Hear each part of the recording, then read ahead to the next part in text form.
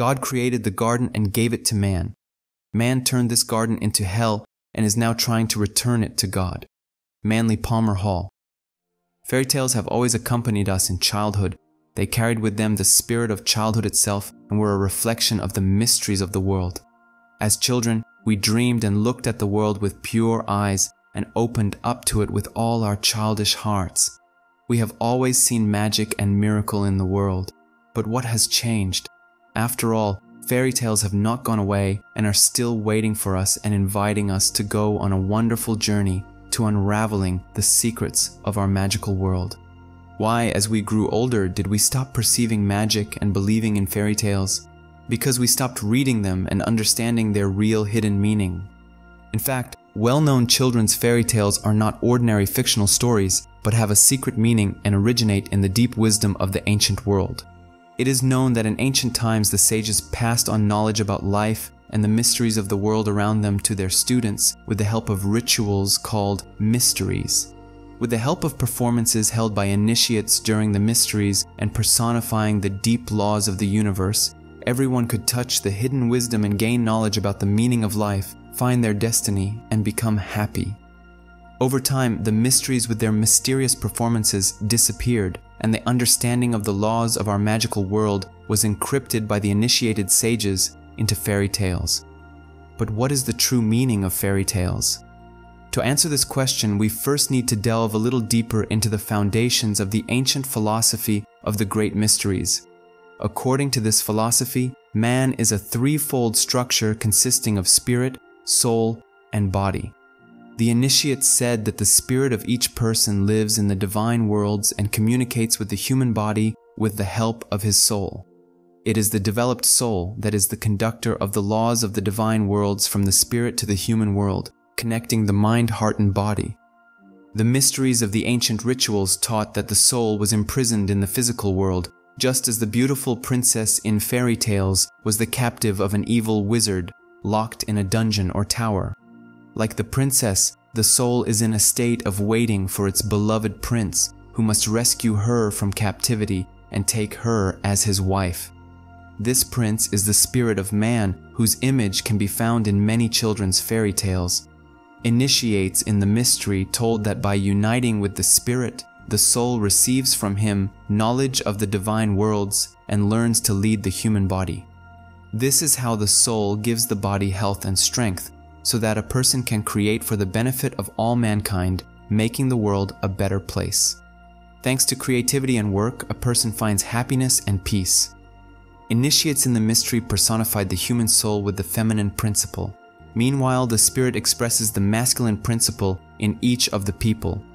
The union of spirit and soul was called the wedding union by the sages of antiquity.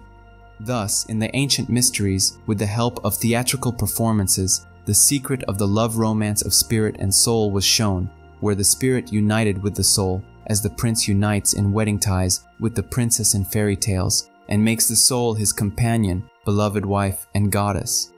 The wedding union of spirit and soul was the main motif of all the ancient mysteries throughout the world, and according to the initiates, is the meaning of the life of any person.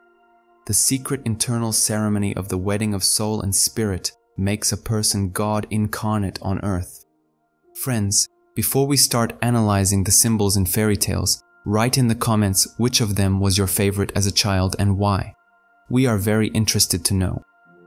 Now let's plunge into the world of fairy tales and try to understand what they actually say. The Tale of Beauty and the Beast. This wonderful fairy tale and magical story tells about a rich merchant who had 3 daughters. One day, a merchant went on a long journey and invited his daughters to choose any gift. 2 daughters chose beautiful dresses, but the youngest daughter, whose name was Beauty, chose rose. Returning home, the merchant picked a rose in the forest to give to his youngest daughter. After that, the beast appeared in front of him, who released the merchant in exchange for the fact that his youngest daughter, Beauty, would become a maid in the old castle of the beast. The Beauty saw a good creature in the beast and fell in love with him. After Beauty's kiss, the beast turns into a handsome and noble prince. The prince falls in love with the princess with all his heart and makes her his wife. In this children's fairy tale, the important symbols are the rose, the deep forest, and the scary castle of the beast, the image of beauty and the beast himself. In the Middle Ages, the rose was a symbol of the mysterious and mystical order of the Knights of the Rose and Cross. This mysterious order was engaged in the construction of temples, the search for secret knowledge, and the education of people.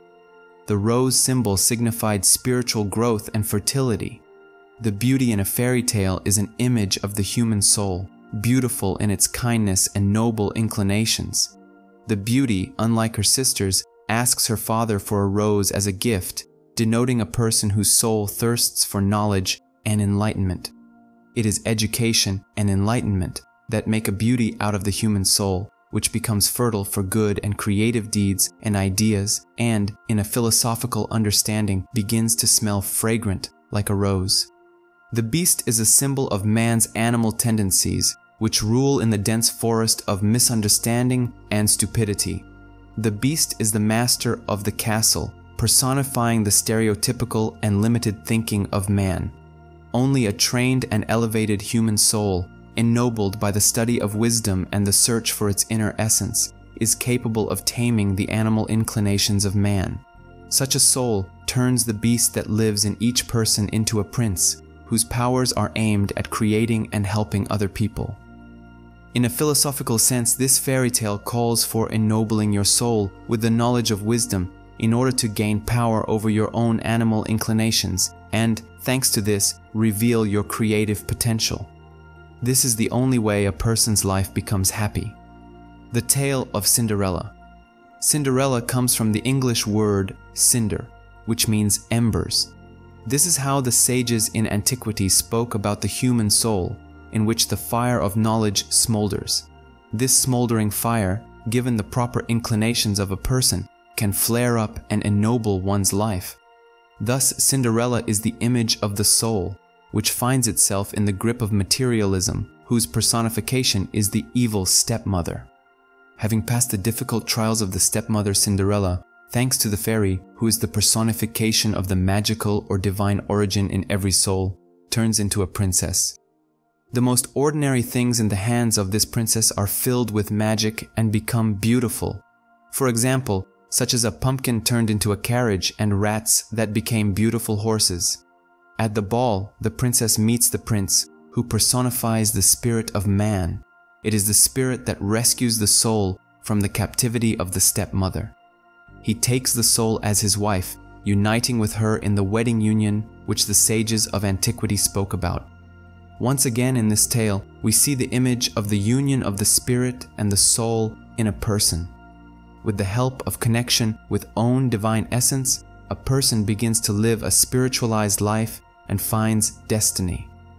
In a philosophical sense, this tale shows us that only the person who directs the sincere and noble impulses of own soul to the search for own true spiritual essence is the master of one's own life. The romance of spirit and soul fills human life with meaning, ennobling human animal aspirations. This is how Theseus kills the Minotaur and gets out of the labyrinth of delusions of material life. The tale of the Sleeping Beauty. As in the previous tale of Cinderella, Sleeping Beauty represents the soul. The needle, due to the prick of which the soul falls asleep, is a symbol of spiritual knowledge, in contact with which the soul learns about its sleeping state in the world of matter. After the prick, the princess falls asleep. The soul sleeps until the prince, who personifies the human spirit, saves it with his kiss. The spirit again frees with its love and saves the soul from material captivity, awakening it with divine wisdom and knowledge. The prince marries the princess, thereby denoting the process of spiritualization of the human soul, awakened from the sleep of ignorance in the material world. This fairy tale serves as a reminder to all people thirsting for truth about the need to search for their inner essence and about the sacrament of the wedding union of spirit and soul, which must take place in every person. Some symbols and rituals of the ancient mysteries have remained in modern, everyday life to this day. One of these rituals is a wedding. The bride, dressed in a white dress, personifies the human soul. White color is a symbol of the purity of a person's spiritual aspirations. In addition, White is the color of death. The soul dies to the material world in order to be reborn and become the wife of its beloved spirit, personified by the bridegroom. The bridegroom is dressed in black, which means the universal mystery. He removes the veil from the bride's eyes, thereby signifying the enlightenment of the soul and its deliverance from the illusions of the material world thanks to the knowledge of the eternal, which the Spirit brought with him. The external wedding is an image of a deep, intimate internal mystery union in every person, which is the wedding of his spirit and soul. The eternal romance of spirit and soul revives the dormant romanticism of a person's nature and kindles the fire of knowledge in one's irrepressible heart, directing it to the search for truth. The Tale of Aladdin. The origins of this tale are found in the ancient mysteries of the Near East. Aladdin personifies the human mind, which thanks to the magic lamp becomes a prince. What does the lamp with the almighty genie represent? This is wisdom, which allows the mind to use for good the forces of nature, which the genie personifies. Aladdin finds the lamp underground. This suggests that wisdom is gained through overcoming earthly difficulties. The flying carpet, on which Aladdin saves the princess from the evil wizard, denotes the developed spirituality of a person, which allows him to soar above the material world. The princess is an image of the soul, and the evil wizard represents human egoism, which holds the soul captive. Possessing wisdom, mind becomes a prince thanks to the wedding with the princess. Having defeated the ego and united with the soul, mind becomes the rightful ruler of the material world, which is hidden in the fairy tale behind the image of Aladdin's reign in Baghdad. The image of a king ruling a city is one of the most ancient symbols that tells a person that one must find inner peace, become a prince, combining spirit and soul, and begin to rule one's own life and destiny. This symbol is found, among other things, in the Bible when Jesus, as a king, rides a donkey into Jerusalem. If we try to unravel the symbolism of this action, we can understand that Jesus represents the spirit of man, who, having tamed the animal nature, which is hidden in the image of a donkey, becomes the king of one's own life, the symbol of which is the city of Jerusalem. It is interesting to note that one of the most mysterious mystics and philosophers of ancient China, Lao Tzu, according to legend, left this world, disappearing beyond the horizon also riding on a donkey.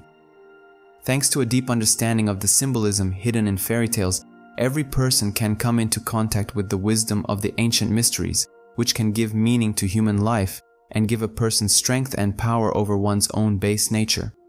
The wisdom of the ancient mysteries teaches that a person can become happy and know true love only if the wedding union of spirit and soul takes place within him or her. The spirit brings into human life the knowledge of eternity, freeing the soul from material captivity. The spiritualized soul ennobles a person and allows one to reveal his or her inner creative potential. This is how a person becomes the creator of one's own destiny. With the help of creativity and sincere work, an individual becomes happy and makes those with whom a person comes into contact happy as well. The main purpose of fairy tales is to remind that the world around us is not just a series of gray days, but a mystery that each of us must unravel. Fairy tales say that the world has never been boring and monotonous, that there is magic and magical knowledge in it, which is owned by the sages, and which was always there before the birth of a person and will always be after one leaves this world. This knowledge is the key to a happy life, because it opens up to a person the understanding that oneself represents the eternal mystery, thanks to which the sun rises over the earth every day, and about which the gods whisper every night, so as not to wake people up, lighting the stars on night sky.